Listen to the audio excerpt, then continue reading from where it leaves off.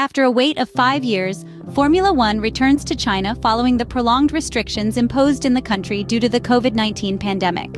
For the first time in history, a Chinese driver, Zhou Guanyu, driver for the Stake F1 Kick Sauber team, will compete in his home Grand Prix at the 5.451-kilometer Shanghai International Circuit, located in the Jiading district, northwest of the city.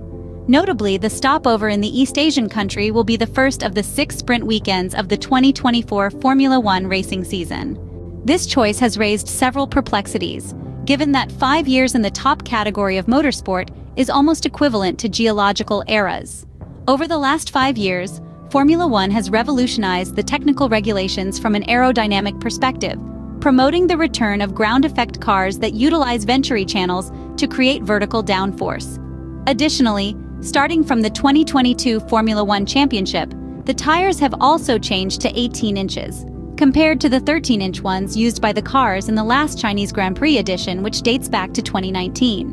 Both for the teams and for Pirelli, the 5th round of the championship is considered effectively like a new circuit, as the previous references are practically useless for the upcoming race weekend. Therefore, the simulation work of the teams and the tire supplier itself is even more complex. The various teams have different data at their disposal, including track layouts, altitude changes, and track abrasiveness, which, however, remains uncertain regarding the recent works carried out at the behest of the International Federation.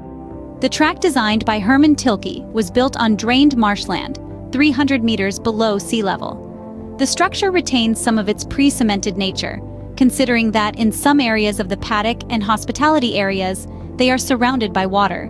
The facility has remained practically unused since 2019, and in recent weeks, it has been necessary to carry out leveling works on some segments of the track that had irregular zones.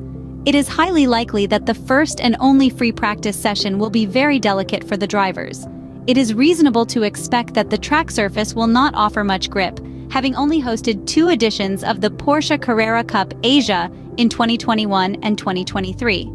The scenario is reminiscent of the weekend in Turkey in the 2020 Formula One season, where the cars seem to be running on ice, with very low asphalt grip.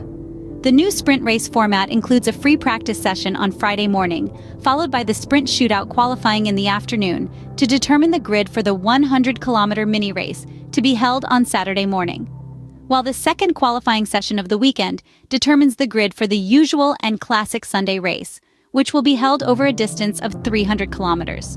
Throughout this, the most significant novelty is the new parc ferme rules and change in terms of restrictions.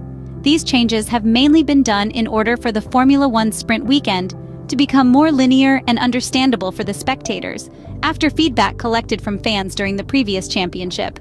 In 2023, Formula One had dedicated an entire day to F1 sprint, with qualifying on Saturday morning and the race in the afternoon. In case of problems during the shootout qualifying sessions, teams had very little time to repair the car and participate in the race. From the Chinese Grand Prix onwards, therefore, there will be 2 types of parc ferme, one from the shootout to the mini race, and another that will start from qualifying to the Sunday race. During the time interval between the 2 parc ferme regimes, teams can make changes to the car's setup.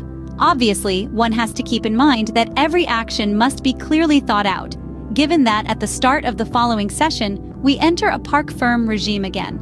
Another aspect of the sprint weekend is that in the event that the chassis is damaged or has a serious reliability problem, one can now request to replace it between the sprint race and qualifying, even though these sessions are on the same day.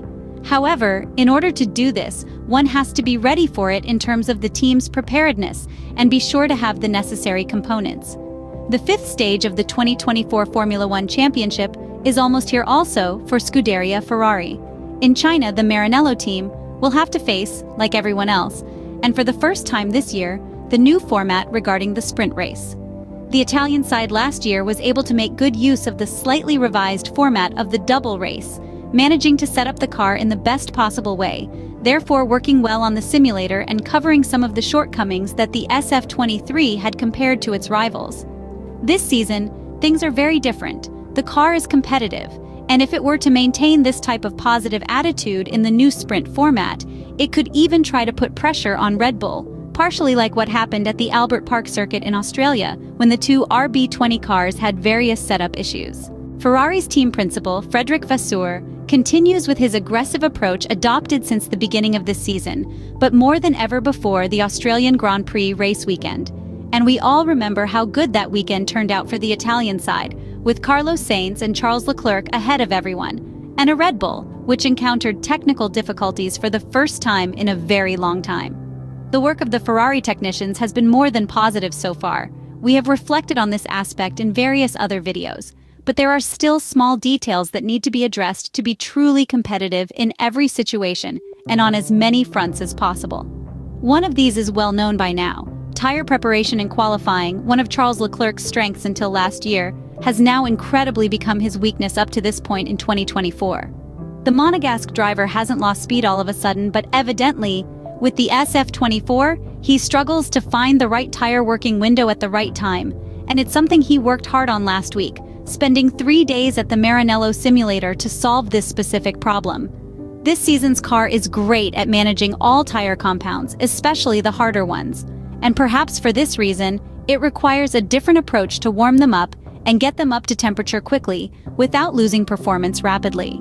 Challenging the Red Bull cars of Max Verstappen and Sergio Perez is once again Scuderia Ferrari's main target. There are no doubts about this anymore. The SF24 has shown it can seize every opportunity that comes its way, as the Australian Grand Prix has clearly reiterated, but precisely for this reason, fixing every little detail can make the difference, as team boss Vasseur has also stated ahead of the Shanghai weekend.